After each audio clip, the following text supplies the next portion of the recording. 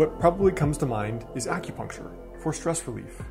Or maybe you have a friend going to a local acupuncturist for in vitro or something like that, or for physical pain. But bigger than acupuncture is a system called traditional Chinese medicine that's been practiced for thousands of years and is an incredibly rich, both philosophical and clinical natural science.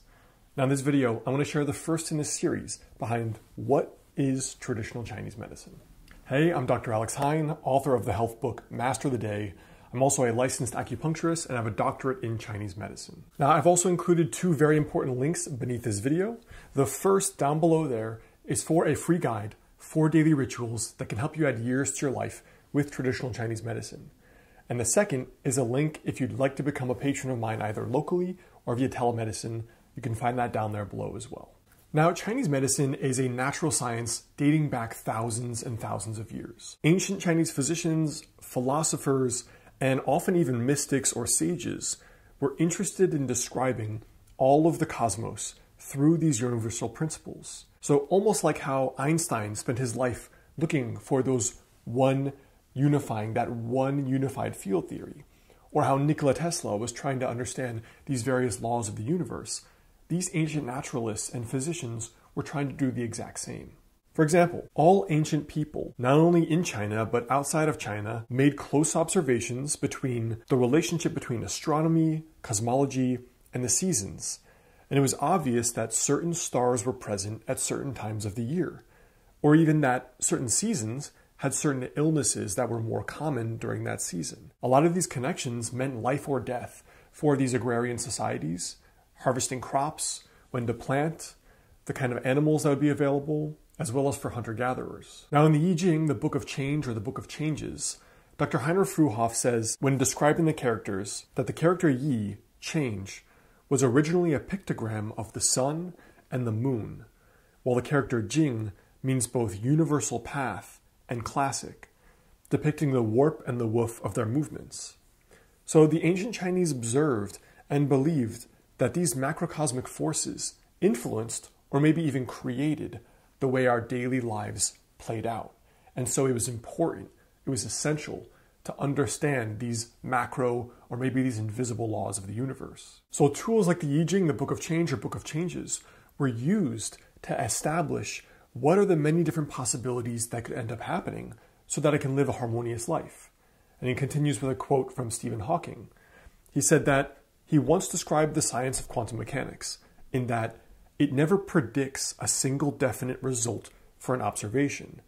Instead, it predicts a number of different possible outcomes and tells us how likely each of these it is. So the second very important concept here is that when it comes to medicine and the human life in between, in order to stay healthy and live a long life, we need to live in harmony with these natural laws and these natural principles.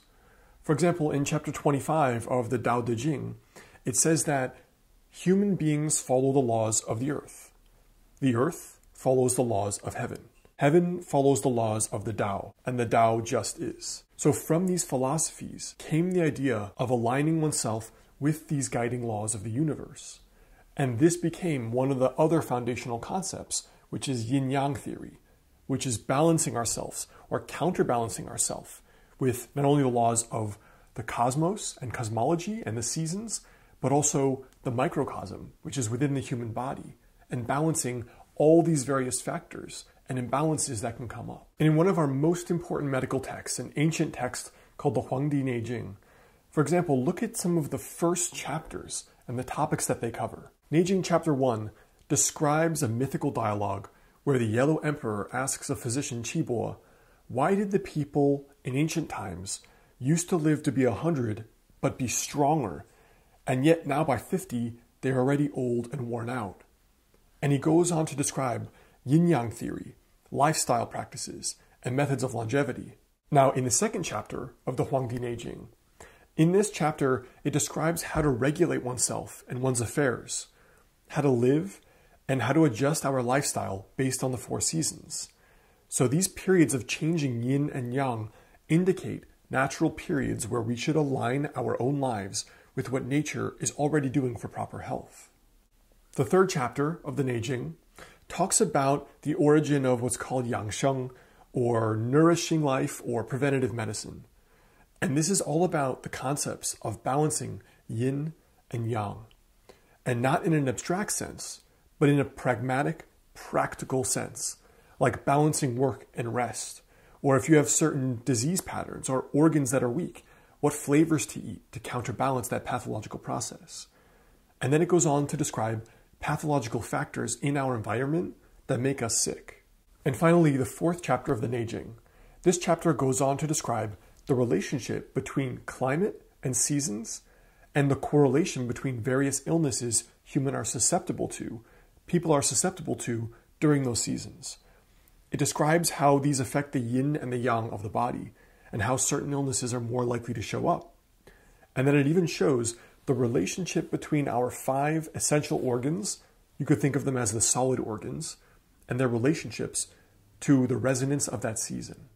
Now, one final thing worth mentioning here is that another distinct feature of Chinese medicine is what most people mentally associate with acupuncture, which is the meridian or channel system, acupuncture, and the use of the concepts called the 5 phases. Now, the channels are related to a concept called organ manifestation theory, which, as some people have translated, these mean that the inner state of physiology and the organs reflect themselves on the channels or in external signs and symptoms in the body. For example, a patient with gallbladder disease may have referral pain up into the shoulder or up almost into the neck area. Now, ancient people observed this link between gallbladder disease and some weird pain up here. I would say most practitioners today would say that that is referral pain from the phrenic nerve that goes up to this area. Now, ancient people may not have been aware of that nerve, but they knew that for some reason, the gallbladder channel goes to this area. Now, you can treat a gallbladder issue on the gallbladder channel, or you can treat it through channels that seem seemingly unrelated. And that's also based on these relationships between certain organs in Chinese medicine. 5-phase theory is also another theory closely tied to ancient Chinese medicine, where each organ in the body is associated with a certain phase, certain season of the year, and even certain pathologies.